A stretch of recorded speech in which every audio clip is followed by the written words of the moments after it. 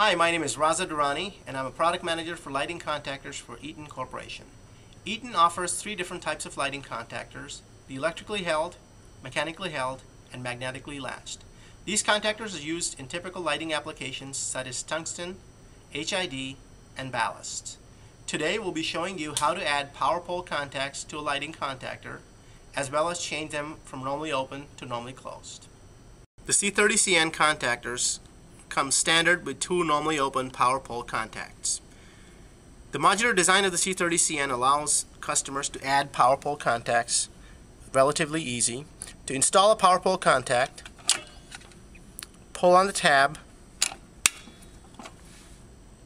and this way you can install additional contacts as necessary. The contacts can also be converted from normally open to normally closed by simply turning the power pole contacts around 180 degrees and installing them in the opposite direction.